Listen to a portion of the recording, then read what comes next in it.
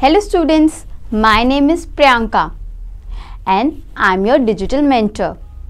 Today I am here to start with the chapter number 4, that is weather and climate.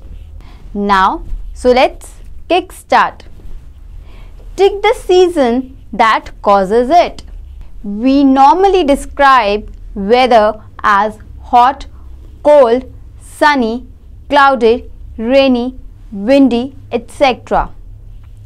These words actually explain the condition of the atmosphere. Thus, weather is defined as the condition of atmosphere at a particular time and place. The main elements of weather are air temperature, air pressure, wind, and humidity in air. The weather of a place is never fixed. It has been seen that we may experience different weather conditions in the morning and evening. Weather affects the clothes and occupations.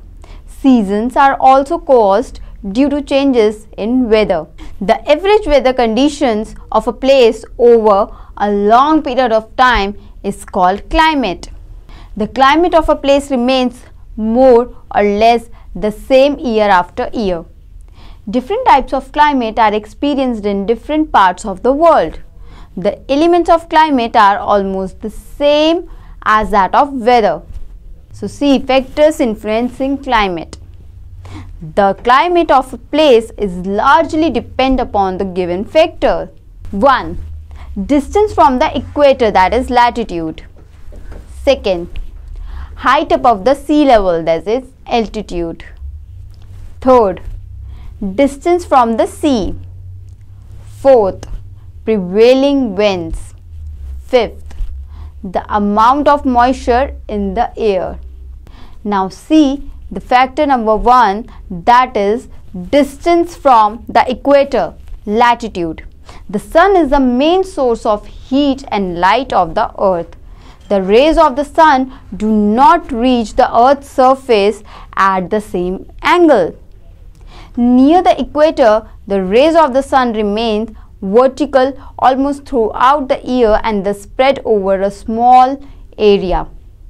In contrast, the rays of the sun are slanting near the poles and they spread over a large area. Therefore, the land near the equator is hotter than land near the poles in the same season. Now see the second factor, height above sea level, that is altitude. The hill station like Manali in Himachal Pradesh experience cool weather even during the summer season. There is snowfall in place of rainfall in the high mountains. The peaks of high mountains remain covered with snow throughout the year. Thus, the places at high altitude experiences cool climate even during the summer season. Actually, the temperature of air decreases with increase in height above the sea level. Now, the third one is distance from the sea. That is, water takes more time to heat as well as to cool. Thus, during the daytime, water is cooler than land. The cool breeze comes from sea to land. This affects the climate of places in the coastal areas. Compare the climate of Delhi and Mumbai during the summer season. Delhi is far away from the sea coast and experiences very hot climate. Mumbai, located on the west coast of India, experiences a comparatively cool climate. Thus, the places near the sea coast have a mild climate than those which are far away from the sea coast. Now, the third one is prevailing winds. Winds can be hot, warm, cool, cold or full of moisture. They bring the weather of the place from where they are coming. The winds coming from the hot region increase the temperature of air, while those coming from the cold region decrease the temperature of air. The winds coming from the sea normally bring cool and wet weather. Thus, the climate of any place is influenced by the winds in that area. Now, the fourth one is amount of moisture in the air. The moisture of water vapor in the air is called humidity. When the water vapor in the humid air cools, rainfall occurs. Winds affect rainfall, then those coming from the land. The rain brings cool climate even during the summer season.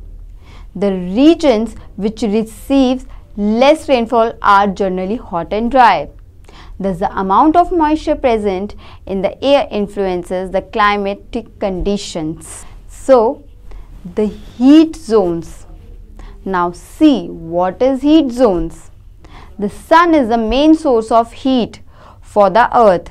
Depending upon the amount of heat received from the sun, earth can be divided into 3 heat zones. Now see, what are those heat zones? So the first one is tropical zone. The tropical zone is also known as the torrid zone.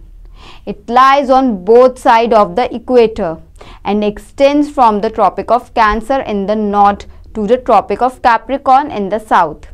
This region receives the maximum amount of heat and moisture.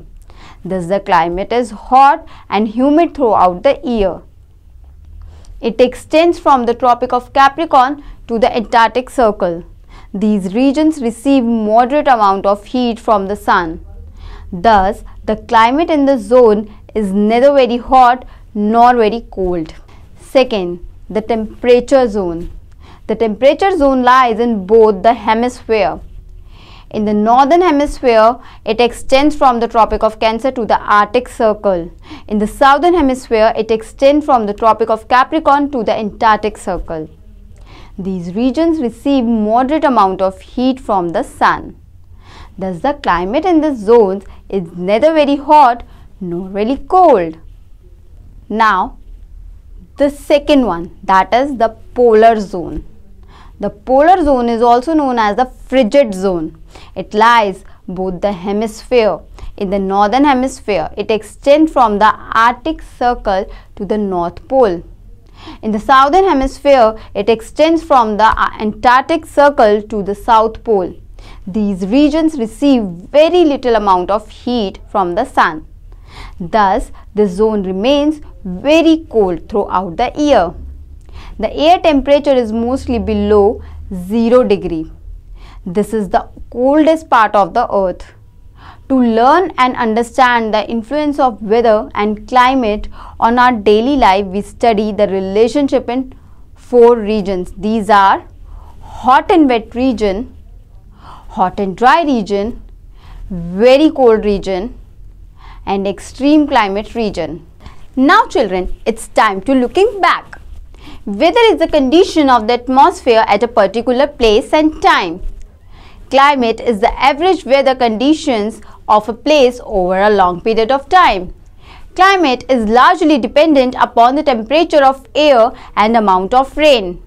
The temperature of the air decreases with increase in height above sea level. The places near the sea coast experience a moderate climate and almost throughout the year. And the last one is the 3 heat zones on the earth are tropical, temperature and polar zones. So now children, it's time to take your leave.